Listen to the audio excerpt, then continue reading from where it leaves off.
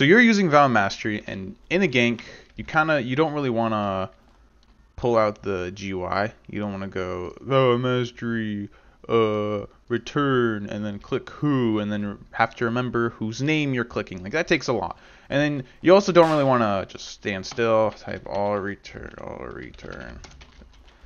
You can also just copy and paste it like this, which is quick, but problem with that is it only works with one command, as you can only copy and paste one thing at a time. So how can we instantly type our val commands to where we can just do them in the middle of a fight? And this is where macroing comes in. So in the description there is a macro script you can use for getting your val quicker.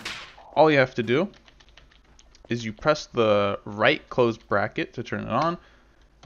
Make sure your chat's open like that. So you look, now I'm fighting, and at the top left of my screen you can see that my chat little bar is available, like kind of like that.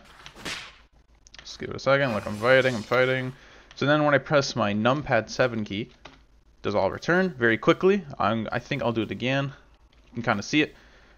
If I press numpad 8, it does all fight, and if I do numpad 6, it does all live. So what's really good about this is that it's very quick for the most part. You just kind of have to stop for a second and do it. A little bonus with the macro is that if you did pay attention, you would see it does team chat. Team chat basically hides your messages so that only your allies are going to see you typing.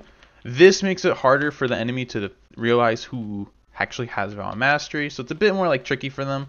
The macro will be in the description. It's for the AutoHotKey. So make sure you have AutoHotKey downloaded, and then just plug this code in, and it'll be in the description. So yeah, hope this helps you with using Val more effectively.